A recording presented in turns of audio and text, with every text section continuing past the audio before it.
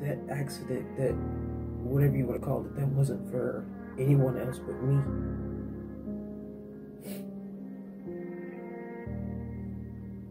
I love stories like this and stories like yours. So you can't just hear it and not live it, man. You have to feel those emotions, and so God would touch yesterday so that it can hit different today. So wherever the man's wife is, I don't know, but I know he has his son and he's by himself. And sometimes it's just gonna be you and that demon by yourself. And that's not a bad thing, because yeah, his body is small, so you can carry it, but it's driving the hell out of you. I'm gonna tell you, like, he comes to a place where he's tired of it. Tried everything, right? You done tried the world, you done tried the club, you done tried faithful, unfaithful, you done tried this, tried that, drugs this, drug through that. There ain't too much we haven't tried. But you know where he comes to, that's the only thing that could kill him but deliver him. He comes to a place with God, I won't try nothing else with you. Nothing else would do. That's what he said to the disciples, the apostles. They trying to push other people off on them.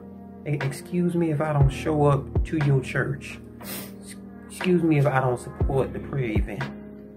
There won't nothing substitute being in his presence, because he's the only one in this depiction that's even relevant.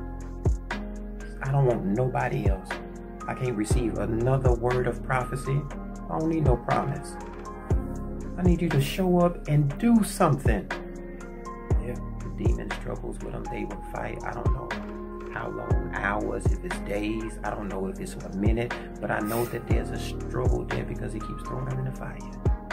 Where you put you in the worst place because you don't believe the God that you serve, that you talk about, that you preach about. It says, I had to stop being abstract and being fire in your mind. I had to burn you in the flesh. No, this wasn't gonna kill you. It's not everything that you've been through that killed you. Then don't let your encounter with God be what takes you out. And so he dies. He does. And that's okay. Jesus has this conversation with the man and says, do you believe? And most people come to that place and don't even get the life, because the boy is still healed. Yes, he's dead, but he's healed. Yes, he's dead, but he don't have a demon in him. Yes, he's dead, but what was hindering him don't hold him. Death does, but it holds all of us. So I don't know if he died. I don't know if he's just enveloped in the text to see that I'm alive now I'm dead. But I do know that God saw through that and spoke to the daddy.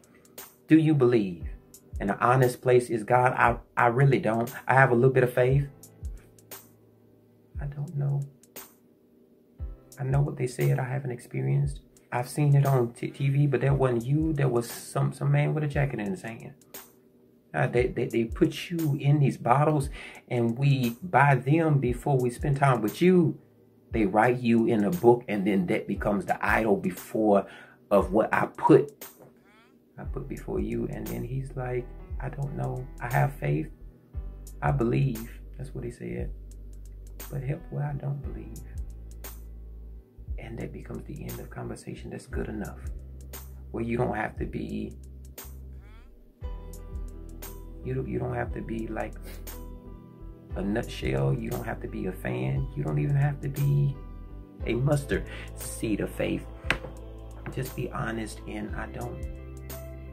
This is where I'm at. Can you meet me the rest of the way? I'll do you one better. Every place where you would doubt God, I'll make it live again. Every place where he didn't show up for you, where your daddy would leave you, where your mom would forget about you, where folk wouldn't call you, friends won't have nothing to deal with you. Every place you come to that hurt you, he said, get up from there. And know that he's called you to live so nobody else could ever bring you to a place of dying. He gets up and leaves. I don't know if he dies again. I don't know what happens here in the text beyond that point, but I know that he came and left with what he went for. It don't matter why you're here. It don't matter like your route of getting here. No matter what you struggled with before you got here. Thank God I'm here and delivered, set free. It don't matter if I have this much or that much. It don't matter what I look like, who's attached to me, what I come in. That I'm leaving free. Never enter into a place in bondage and leave in a different form of bondage.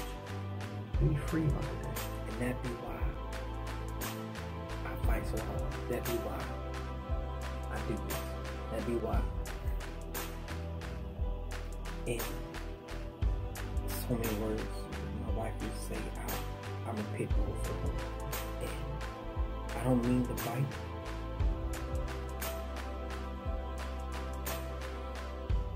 What is in my mind, I'm nibbling. Some people can't even take a nibble. Some people just need a lick, or some people will just need the bark. Some people don't even need the dog. Yeah. But I know that if certain situations hadn't happened, where would I be? See, it's I'm in agreement because I know the God who would work through these situations. It's not the hardness nor the softness. It's the God of this. That if it had not been for the Lord who was on your side, you'd be in a bad space. And we can have good situations or the worst ones. Is that it's the God that you knew today. He weeds through all of that stuff. Because our paths are different.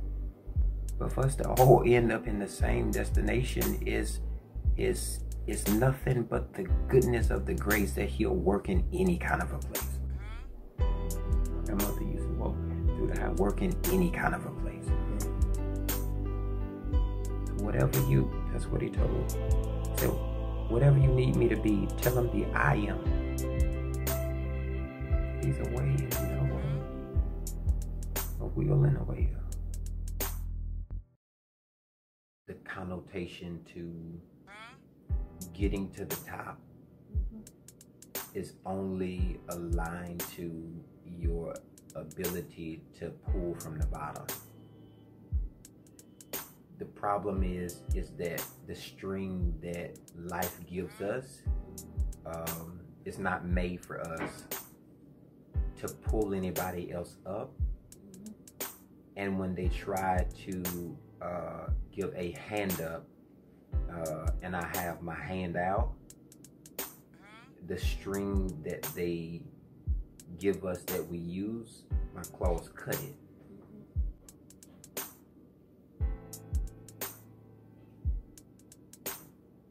So we're working against a broken system where our mindset is we're like crabs in a bucket.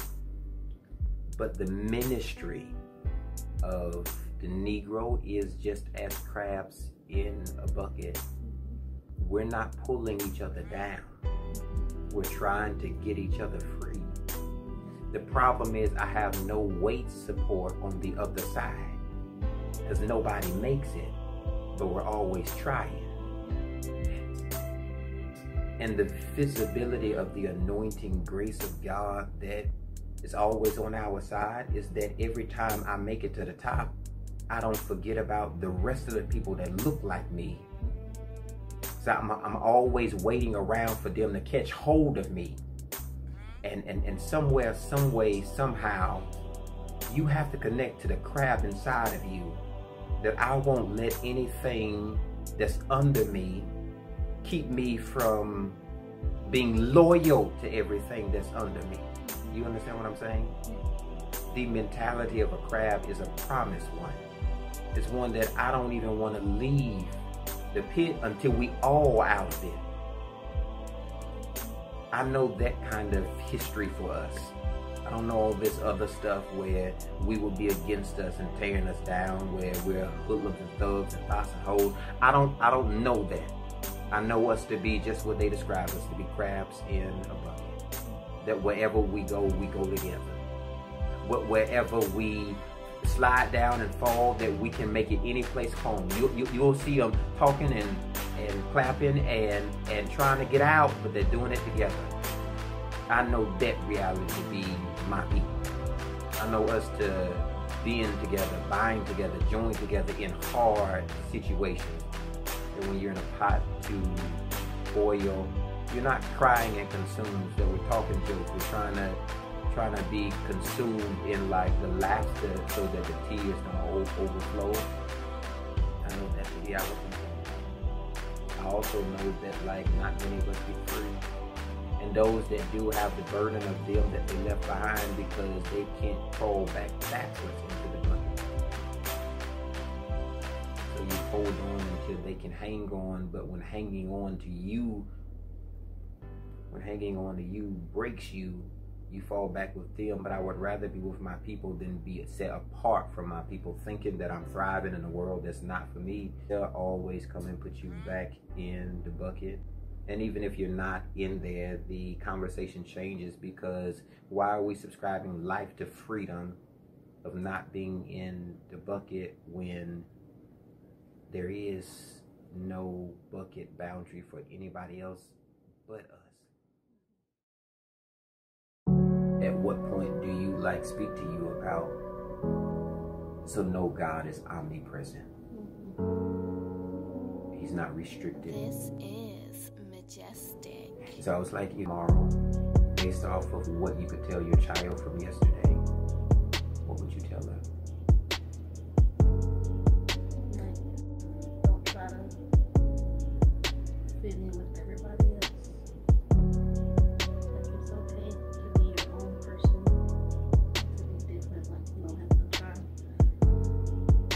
fit in and like.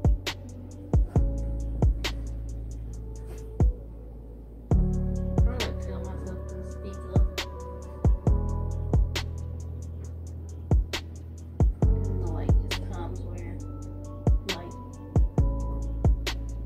being so quiet, it seems like it gets you, like, nowhere, or, like, taken advantage of, and, like, picked on.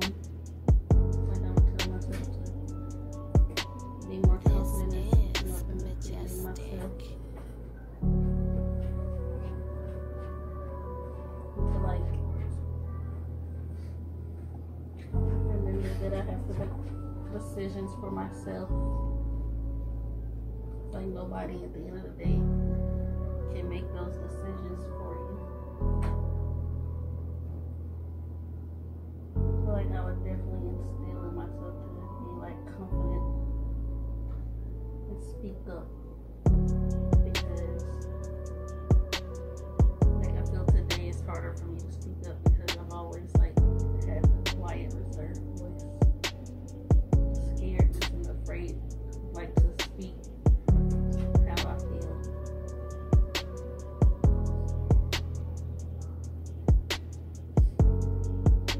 So yeah, so if I could go back, I would definitely tell myself to be like my own person. Don't compare me to like somebody else, and to make sure that like I find my voice. But like later in life, you'll realize that that's what you needed. Like, not be afraid. Whether you know it or not, your This parents, is Majestic. they do love you. Don't take what they are doing and are saying to mean that they don't love you. It takes being loved to know how to love. You're going to have to learn to grow and love yourself. I know you don't understand that now. Stay strong. Continue to love other people as genuine as you can. This Like I know you can. majestic. The things that have happened, they are not your fault. No matter what. I know it seems that you can't talk to somebody, or no one's trying to listen, and your favorite person in the world is gone. Don't give up hope.